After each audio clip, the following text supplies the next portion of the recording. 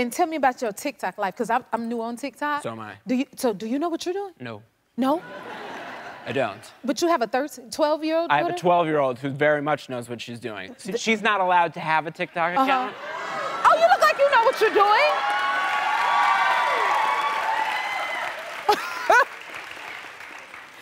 So this is, this is the latest one. You're doing much better than me. Much better. This is after several takes and my daughter yelling at me a bunch. See? Although she was gentle with me in this one.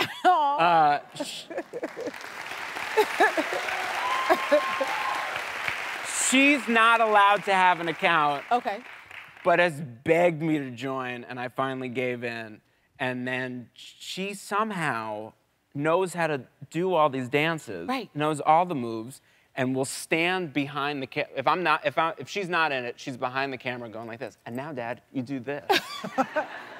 I get very frustrated. See, but your daughter seems like a great teacher. She's cool. I'm still learning. Okay, now I also, first of all, TikTok seems to like run all the kids' lives. So do your daughter come home with like all of these different food combinations? Because they think they're supposed to try everything that's on TikTok. It's like the Bible or something.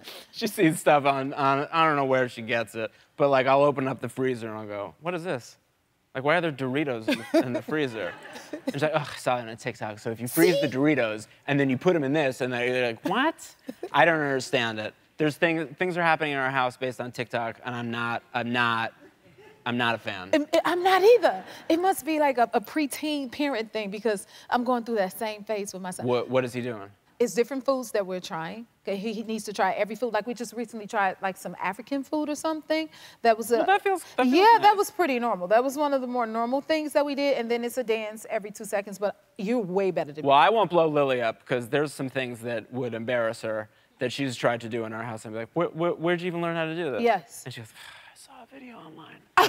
And I go, no, stop with the videos online. These are not safe for you. No, right. And then sometimes you have to get a disclaimer to the kids because they should put a disclaimer. But every once in a while, there's one they're like, that's really smart. I never knew how to like tie my laces like that.